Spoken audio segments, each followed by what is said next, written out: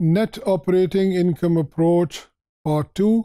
This is our discussion on capital structure theories in the course of financial management, and this is module number 209.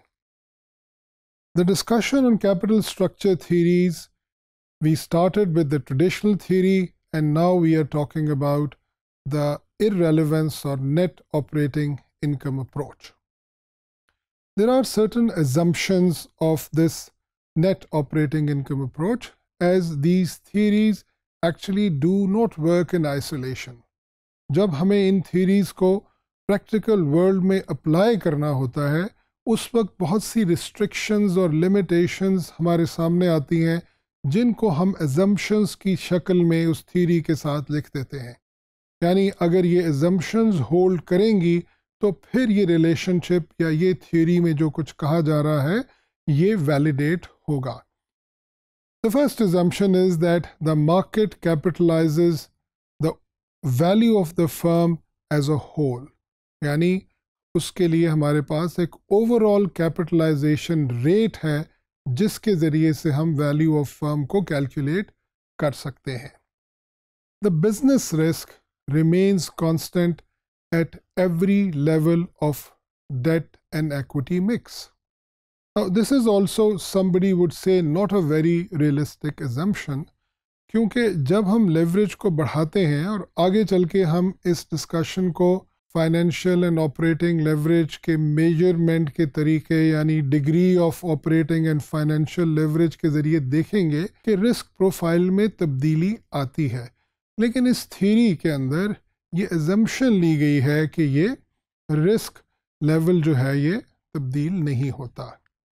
And the third one is the same which is there in the traditional theory, that there are no corporate taxes. And this is again now not a very realistic assumption. Having said this, these theories can then also be discussed or explained by not assuming that there are no corporate taxes. यानी इन theories को हम apply करके देख सकते हैं कि अगर corporate taxes हो तो फिर ये theory कैसे applicable होगी. इस net operating income theory या approach का एक बड़ा interesting argument है, and that argument is about the value of a pie. Pie एक rounded शेप की एक चीज़ है जिसको हम एक सर्कुलर शेप की आइटम कह सकते हैं. ये थ्योरी ये कहती है कि अगर डेट और एक्विटी के प्रोपोर्शन को तब्दील करने से वैल्यू ऑफ फर्म तब्दील हो सकती है, तो पाई को, एक सर्कुलर ऑब्जेक्ट को अगर 2 के बजाय 3 टुकड़ों में काटा जाए या एक टुकड़ा छोटा और दूसरा बड़ा किया जाए या वाइस वर्सा, तो उस पाई की वैल्यू में तब्दीली आ जानी चाहिए.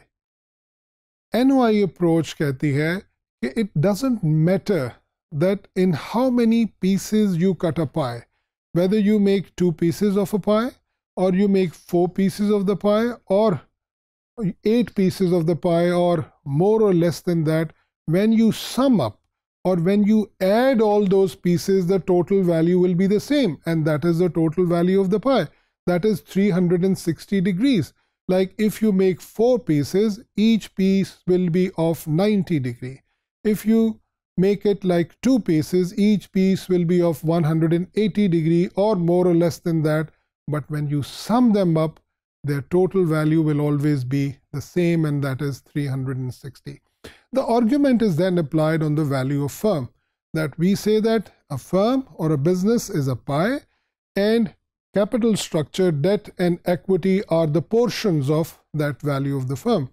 So if we increase debt or decrease debt or increase or decrease equity, the proportion would change, but the sum of the two will always be the same. So this results into a conclusion that the value of a firm is affected by the profit and not by the capital structure.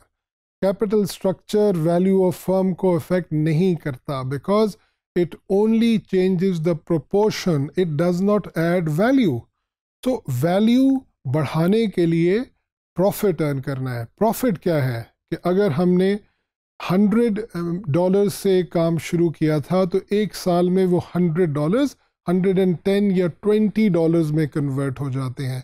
And this addition, this profit is actually the increase in the value. So the argument is that try not to cut the pie in different pieces in different proportions to increase the value, but try to increase the profits or earnings if you want to increase the value of a firm. So the capital structure is irrelevant. So this argument we summarize by saying that the net operating income approach states that no matter in how many pieces a pie is cut, the total value of the pie will not change. That means if it is applied to the capital structure, we can say that no matter in what proportion we divide the overall capital of a firm into debt and equity, the total value of that capital and the total value of the firm will not change. So, concluding our discussion on the net operating income approach, we say that this is an irrelevance approach and it says that capital has nothing to do with the value. इस argument को हम आगे लेकर चलेंगे और Miller and मोडिगिलियानी जो दो financial experts हैं उनका पॉइंट ऑफ व्यू लेंगे कि वो किस तरह ट्रेडिशनल थ्योरी को नेगेट करते हैं और किस तरह नेट ऑपरेटिंग इनकम अप्रोच के आर्ग्यूमेंट को सपोर्ट करते हैं. But they have got a different way of approaching the same argument, the same result, that the value of a firm is not dependent on the capital structure.